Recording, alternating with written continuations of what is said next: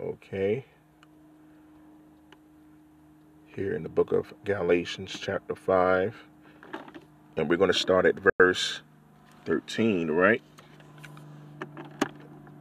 And it read, For brethren, ye have been called unto liberty.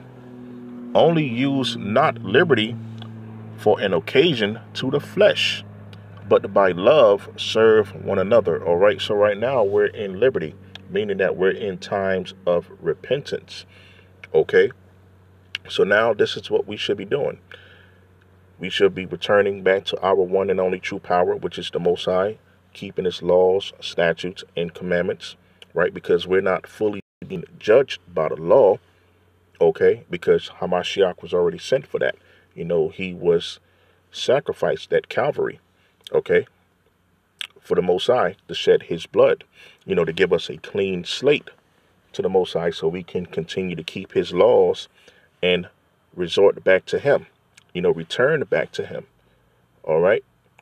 So this is what this is. This is our liberty time. We're not fully being judged by the law, you know, especially for the sins that's worthy of death, because we're not in our own homeland following our own government and rules, right?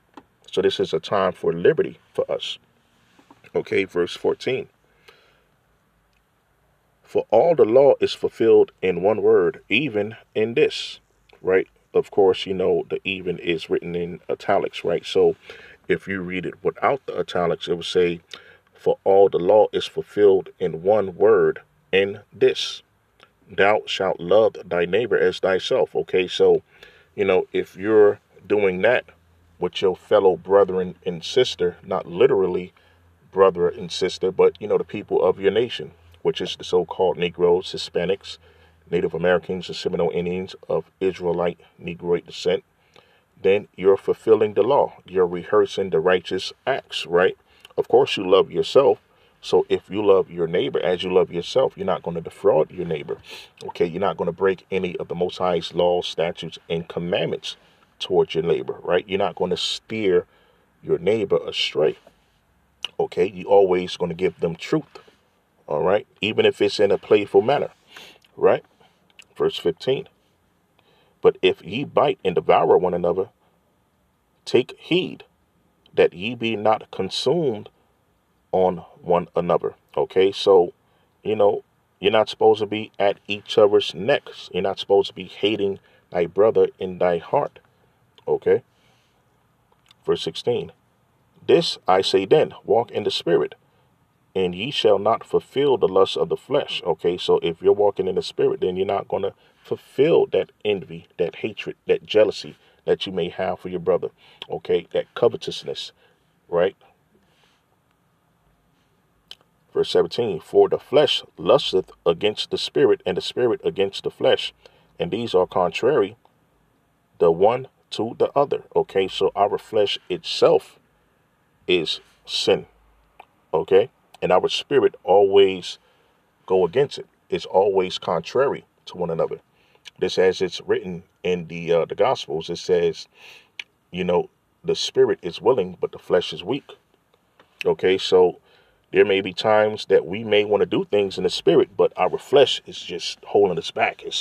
It's our bonds, it's our chains of darkness, right? So we always have to be in the spirit to give us that umph, which is the Holy Spirit, to encourage ourselves to do things that we should. All right. Even what I'm doing right now, if I wasn't in the spirit, I wouldn't even be able to do this right now. I'm already going on like 3 hours already doing this right here, right? And these things are contrary the one to the other, so that ye cannot do the things that ye would. But if ye be led of the Spirit, ye are not under the law. Okay, so if you're led through the Holy Spirit, then you're not under the law. Okay, because you're already keeping the law, right? Because the law, statute, and commandments is from the Most High. Where is the Holy Spirit from? The Most High. So if you're walking in the Most High's Holy Spirit, then you're not under the law. You're not going to be judged by the law because you're already keeping the law, right? Verse 19.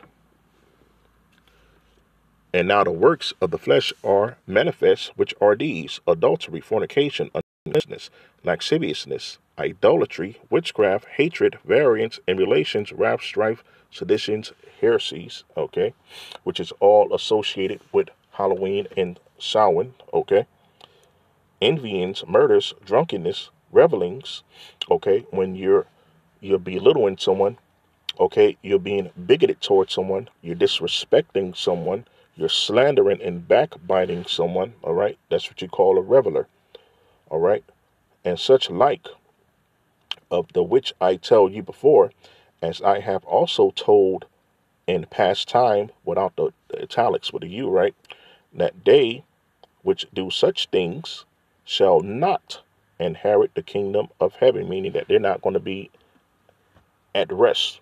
Okay, they're going to be called the least in heaven. Yeah, they're going to be in the kingdom, but they're not going to be where they should be. Okay, they're not going to be reigning in the kingdom of heaven. They're not going to be successful in the kingdom of heaven, right? Verse 22. But the fruit of the Holy Spirit is love, joy, peace, long suffering, gentleness, goodness, faith, okay, meekness, temperance. Against such there is no law. So this, like I said, if you're keeping the laws, statutes, and commandments through the Holy Spirit, then there is no law against you because you're already keeping the law, right? Verse 24. And they that are Christ have crucified the flesh with the affections of lust. Okay, so basically, this is like I was saying before. If you sincerely call yourself a true follower of Hamashiach, right? If you sincerely call yourself a believer of the Bible, okay, you consider yourself holy, set apart, okay, holier than thou, as the so-called Christian loves to say, right, the churchgoer, and even as the sinners say in the book of Jeremiah, they consider themselves holier than thou, but they the biggest sinners in ancient Babylon, right? So if you consider yourself that, then you shouldn't be celebrating Halloween, okay? Stuff like that. You got to crucify the flesh. This is what we've done. We crucified the flesh. Now, that doesn't mean that, we just became boring and we just don't like to do anything no more. All we do is just sit around and, read the scripture and stuff like that. No, that's not really true. We have the Sabbath for that. But all throughout the week, which is a 6-day week, we do what we want to do. Just like I said, if there's no law, there's no sin. So, we can do whatever we want to do. We can still enjoy ourselves. We can do whatever we choose to do, as long as it's in righteousness, right? So, but, the ways of the world, which I'm trying to say is that, we crucified in the flesh, right? We no longer keep Halloween. We no longer keep so-called Christmas, so-called Thanksgiving, right? Because none of those are biblical, and it's not a part of our heritage. So, us as a nation of people, we shouldn't be following the other nations, right? We shouldn't be keeping these vain customs, okay? So this is what the Most High is telling us through Hamashiach and Paul. If you're going to crucify your flesh, which is your sinful flesh, your worldly flesh, then you're not going to be keeping so-called Samhain, Halloween. Okay, you're going to be getting prepared for the Feast of Dedication, okay, which is around Christmas, but it's not Christmas itself. Christmas is a whole different custom, a whole different celebration. There's no so-called Christmas in the Bible or Christ's massacre, in which it really implies, right? But it's cut short for Christmas, okay? So you got to crucify the flesh, man. If you want to call yourself a follower of Christ, you have to crucify the flesh, man. You got to live holy, which is simply keeping the law, statutes, commandments of the Most High and spreading his truth with every given chance, man. That's it. That's all you got to do, right? But not even so-called Christians of today does that. But they want to call themselves holier than thou, right?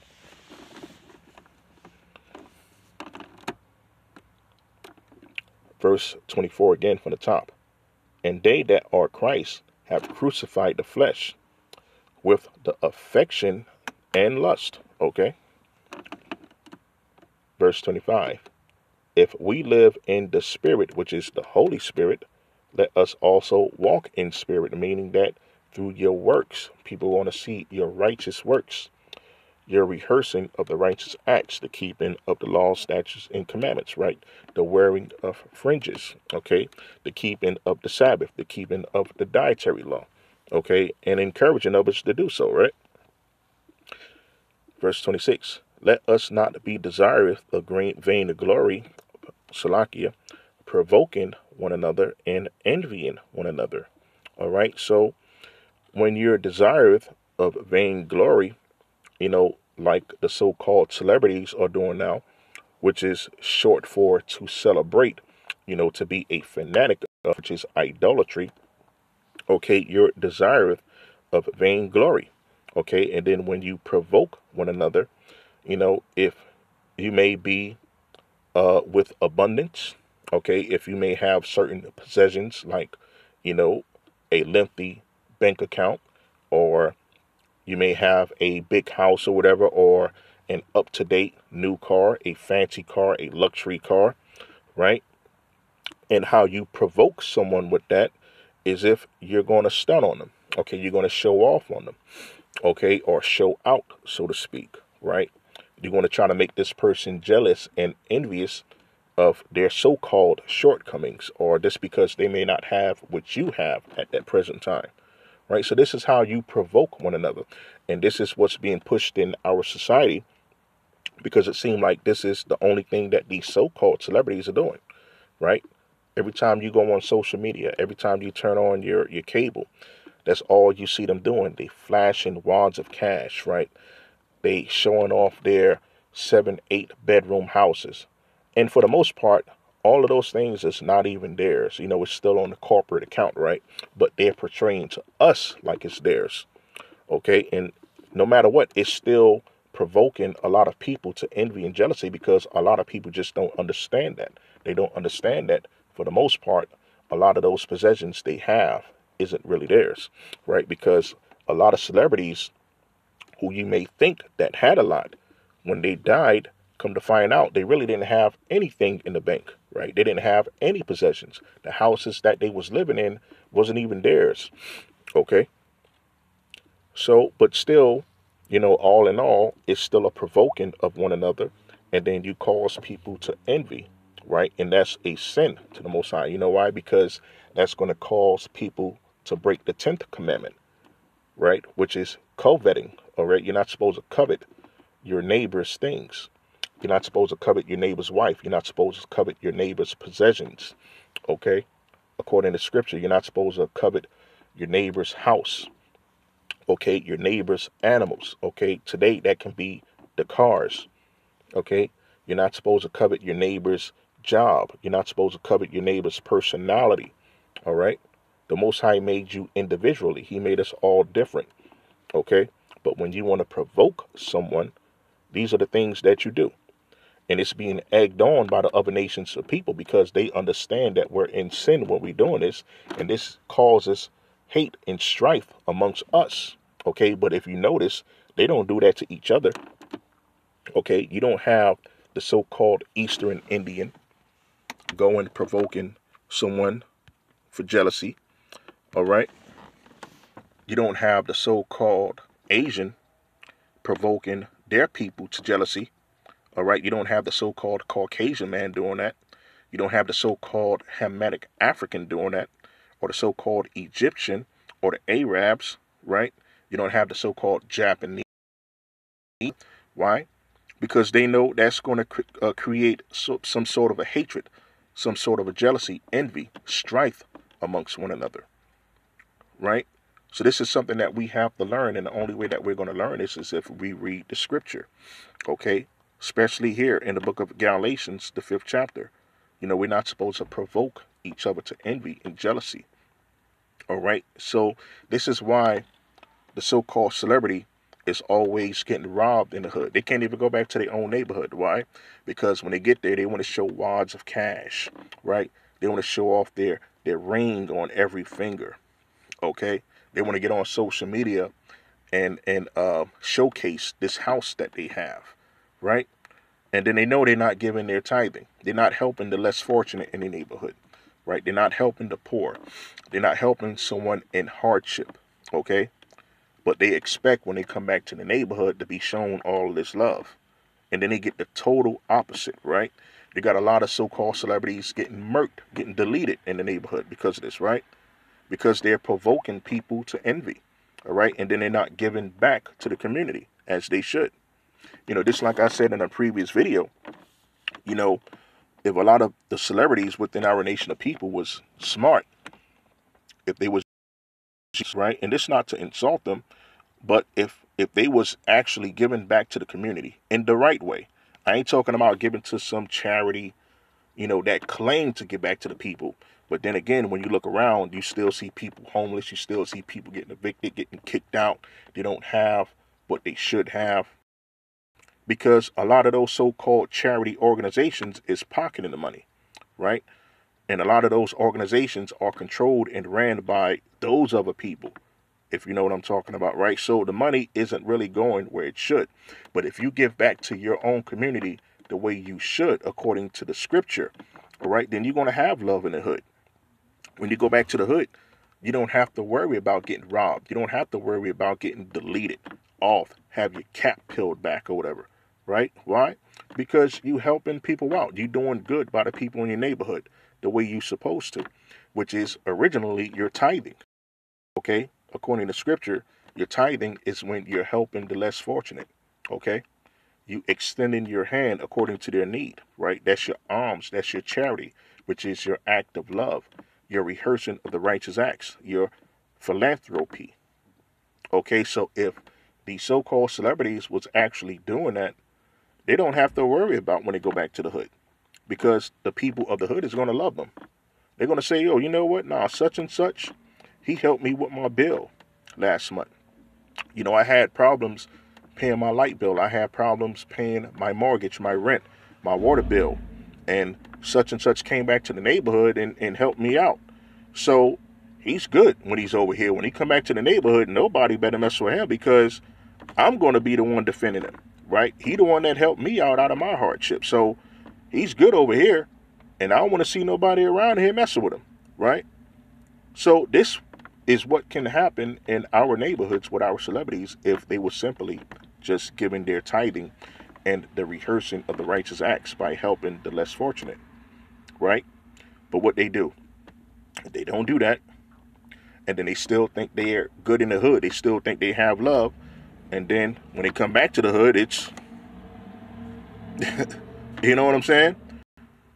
Just to keep it PG-13. So this is what this is all about, man. So this is why Paul, through the Spirit of the Most High, the Holy Spirit, tells us that we shouldn't be desired of vainglory, provoking each other to envy and jealousy, man, right? Because this is what this calls. It leads to sin. Okay? So we're going to go to the book of 1 Corinthians chapter 10. And I'm going to end that there.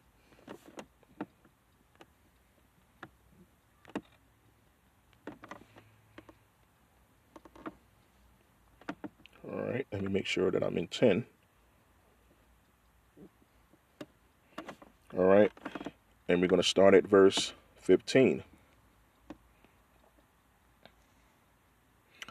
And it read, I speak as to wise men.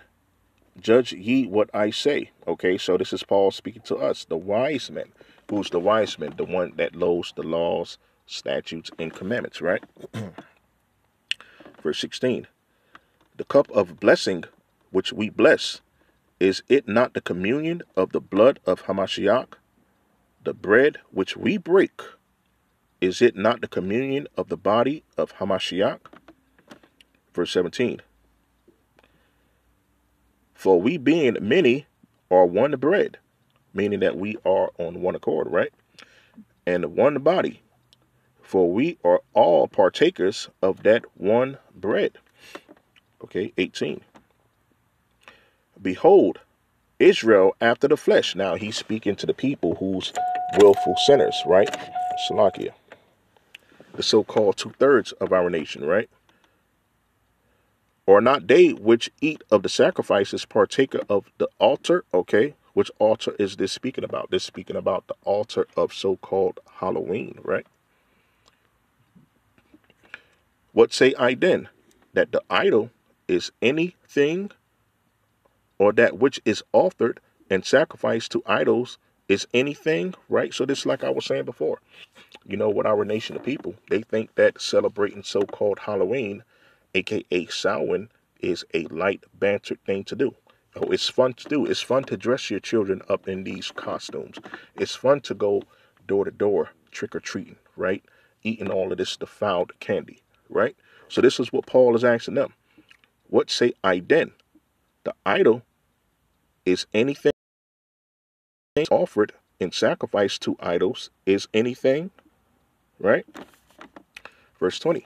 But I say that the things which the Gentiles, okay, who's the Gentiles? Those are the other nations of people, right? Sacrifice, they sacrifice to devils, okay, demons, all right, the dead, the unclean spirits, right, the left side of the Most High, and not to the Most High power. Okay, so if you're keeping Halloween, aka Samhain, you're not doing this for the Most High. You're doing this for Samhain, right? And I would not that ye should have fellowship with devils, okay? So we're not supposed to be even fellowshipping with these people who keep these customs, man, right? Verse 21. Ye cannot drink the cup of the Most High and the cup of devils, okay? And this, unfortunately, what a lot of our people are doing in the faith, right? They're claiming to have drink with the Most High and Hamashiach, but at the same time, they're also fellowshipping with the occult, right? They're fellowshipping with devils, okay? They're lying to the people, deceiving the people, talking about how the Most High is blessing them, and only the Most High is blessing them.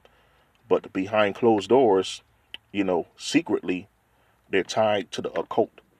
They are part of secret societies, secret organizations, receiving gifts from them for deceiving the people, misleading the people, right? Bringing false prophecy to people, right? And it's all from the higher ups that's telling them to do these things, right? But they're deceiving you on their video talking about, oh, we're only serving the Most High. This is all we serve. We don't serve Satan. We don't serve no devils over here. We only serve the Most High. And then they show you all of the things that they have. And you would normally think that those are blessings from the Most High. But actually, it's gifts from Satan. It's from the occult that they're serving, that they're tied to. Okay, so they have a drinking at the table with the Most High and also a drinking at the cup of Satan. Okay, but that's unrealistic because you're not going to really have a drinking at the cup of the Most High, because the Most High said if you're not serving him and him only according to his first commandment, then you're not going to receive anything of the Lord, right? Just as James said, okay, you can't be a fence straddler, okay? You can't be a double stalker, so to speak, right? So, minded, okay, which I was trying to say, right? That's actually what's written in that scripture in the book of James. So, you know, this is what a lot of these people were doing, man, unfortunately. And it's a lot of people that you know, that's on YouTube, that you follow on a daily basis, all the time, right? You may think that they don't have that partake with devils at the table, but they actually do, man, right? And me personally, I can name a few, right? But just to keep it peaceful, you know, just to keep it, PG-13 also, and also don't bring, no trouble and no reveling amongst brethren and sister. But they know who I'm talking about, right? But it's all good, you know what I'm saying? Because I have the spirit of discernment to know who's actually doing that and who's not, right? But the Most High sees you. So there's no need for me personally to expose you, but you know who you are. So this is what's going on. But the reason why I'm bringing this out, because they're deceiving the sheep. Okay, people who sincerely looking to serve the Most High, right? But they're deceiving and lying to these people like they're only serving the Most High, and all of the gifts that they have is coming from the Most High only. And it's really not, man. It's coming from Satan. It's coming from the occult, these secret societies, man. Right? So this is the reason why the Paul says this right here. Okay. Verse 21 again from the top. Ye cannot drink the cup of the Most High power and the cup of devils. Ye cannot be partakers of the Lord's table. All right. Now, this isn't only for people that's of the faith. This is for everyone. All right. People you may know. Okay. People who you may not know that watch your channel. All right. It could be your so-called day ones. It could be your family members. Right. This is for everyone. You can't have that cup of the Lord and the cup of Satan. Okay. The rulers of this society. Okay. The slanderers of your brethren, the accusers of your brethren, right? All because, you're covetous. You want the crumbs off the table, okay? You want the so-called monopoly currency, right? Which is not real money, by the way. And then, of course, that's going to be all extinct, okay? But you got people who's spewing false rhetoric and doctrine and regurgitating all of this nonsense, talking about, oh, get all of your money out of the bank, right? But if you think about this, what if this was to happen? If money was to go extinct, right? And this right here is just basically common sense. If money, which is the paper currency, was to go extinct, right? Why would you take all of your money out of the bank and then you're not going to have any record of your money in the bank? So if money was to go extinct or, non-usable anymore, then what record will you have of having any kind of money? The only thing that you're going to have is the money that's in your hand, right? But that can come from anywhere. Like you can complain to the bank owners or whatever that, hey, this was my money. I just took this money out. But during that time, money is going to be extinct. It's going to be non-usable. So people are just going to be just throwing their money in the street, right? Or they're just going to be trashing it. So anyone can go around and find a wad of cash anywhere because that money is no longer usable. So, in an attempt to deceive the banks or whatever, or the financial institutions, you can go just to a guy and pick up a wad of cash and walk up in that bank and say, well, hey, look, this is my money right here. I always had it. I just took it out of the bank. What proof do you have that you took that money out of the bank? Okay. Unless you have receipts or whatever. And if they choose to go by that, then you might have your currency, reinstilled back into your account. I guess whatever the currency that they're going to use, right? And which I highly doubt it's going to be Bitcoin. Okay, but if you take all of your money out of the bank and then that currency goes non-existent, then what proof are you going to have that you actually had money in the bank, right? That money is going to be null and void. It's going to be no good. Anyone can pick up cash and say, I had this, I had that. But what proof they're going to have, right? So the only proof is that you're going to have is the money that you have in the bank. So when the bank decides to go to a different currency, then that's your proof that you have in their bank. Okay, I had $4,000, $5,000 in the bank. Okay, so when that bank decides to go into a different currency, here's my proof because my bank account is still in this bank. So they can't say that I didn't have anything in that bank because I never took anything out. So when they decide to move to a different currency, I have $6,000 or $7,000 in that bank. So the only thing they have to do is switch it from the paper money to the new currency that they're using, which is electronic funds, which they're speaking about today, right? So, that's my whole take on it. So me personally, I would say I don't think people should take their money out of the bank. Now, if I'm obviously, no. But, just off common sense and having some sort of a proof that you have money in the bank and that it can be switched over from paper currency to electronic funds, then I say you should keep it in the bank. So, you have a lot of people that's going around telling people that, and I don't think that's the right thing to do, or it might not be the intelligent thing to do. But me personally, I think you should keep it in, right? So that's what's being said here.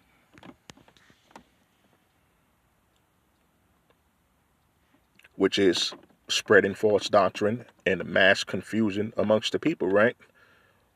Ye cannot drink the cup of the Lord and the cup of devils. Ye cannot be partakers of the Lord's table and of the table of deceivers, demons, okay, devils, liars, okay, false swearers, all right, false prophets, okay, that's your devils, man. All right, so I'm gonna leave that there. I've spoken enough concerning Halloween and false prophets and false devils and witches and warlocks and wizards and Wiccans and all sorts of other things, druids. All right, so hopefully that this video was edifying. Hopefully that it was enjoyable. Hopefully that you got something from it. You know, once again, this is your brother Yahweh Yasharah for the Sea Souls of Israel, the Rocks of Offense, and also the ambassadors of righteousness, the restorers of paths, and the repairers of the breach, and the advocates of Christ, dropping you another video. To the next time, I say, repent from celebrating Samhain, aka Halloween. Don't celebrate Thanksgiving, which is also known as Thanksgiving, and also forget about Xmas, which is also known as Christmas or Christ Massacre, right? All right, so the next time, I say, peace out, shalom.